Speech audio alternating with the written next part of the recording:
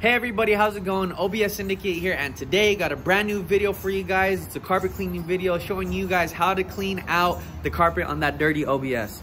So do me a favor, if you enjoy the video, go ahead and hit that like and subscribe button. And just a message for all you guys who already are following us, subscribe to us. As of the time of this video, we've been pretty busy with a bunch of other things, so we haven't been able to put out as much content as we would like to for OBS videos, but we're just about done with all that other stuff.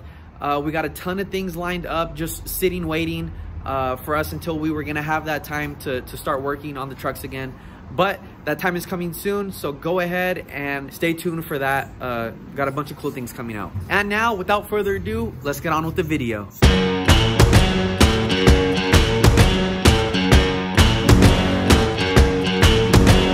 Alright guys, so this is how my carpet looked after we took it out of the truck. It did get a little faded from leaving it in the back of my truck after we took it out, but all these spots here that you see was how it was when I bought it. You know, there's a ton of dark spots. I don't know if it's grease, dirt, whatever. Over here, you can hear how hard and caked on it is over there. So let's see if we could get it out. So the first thing you're gonna wanna do is pressure wash the carpet. If you don't have a pressure washer, you can try and use just your regular hose. But really what you're doing here is getting as much dirt off as you can, and you'd be surprised really at how much you can loosen up with the pressure washer. So a tip that we have when pressure washing is working in one direction, you know, top to bottom, to make sure that you're really washing all that dirt and getting all that dirty water off of the carpet. You know, if you spray it just in one, you know, really no direction, just spraying, then the dirt's just gonna go from one section to another on the carpet. So when you go and work in one direction, and it's getting all that stuff off the carpet. Now the next thing you're gonna wanna do after that is go ahead and spray your carpet cleaning solution. So the one that we have, I believe, is called Extreme Clean. And we always like to work with our solutions in these little spray bottles. I think you could get them, you know, at any hardware store, wherever. A lot of the times you use them for poison when you're spraying poison in the yards. But just put your solution in there and just really work it. Spray it over the whole carpet, but you know, definitely add some emphasis in the spots that are really dirty that need extra work.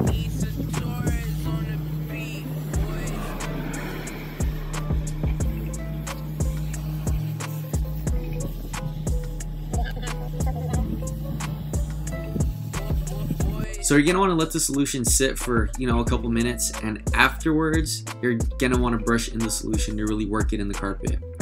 Now we have this fancy attachment for our drill, but you could use any old brush for cleaning, you know, you could even use the ones they have some at Dollar Tree. And really you're just working in the solution into the carpet, further breaking down those spots. Alright, so then you're going to want to rinse and repeat. So you're going to want to repeat those last couple steps as many times as you feel necessary for your carpet, you know, depending on how dirty it is. So that's pressure washing, spraying the solution, and then working it in again. And I believe for this day when we worked on this carpet, we did it about 3 times. Rinse it all off. After that, you're going to want to extract it. This is our little carpet cleaner extractor. So you're going to want to go over the whole carpet with it. And what this is doing is sucking up all that water that's in the carpet, but it's also extracting all the dirt and everything that the solution has loosened up and worked up and the pressure washer. You could even, you know, scrub a little bit in a couple spots that you feel could use a little bit extra work. But really, you're going to want to go over the whole thing and get a lot of that water out. And here you can see how dirty our water was from extracting, and that's after, you know, rinsing it 3 times with the pressure washer. This is what the extractor was able to pull up. So you're gonna want to definitely dump that Fuji water out of here. Alright guys, so after we've done all of that, let it sit for a while, let it dry. Here's our results. Here's what it looks like.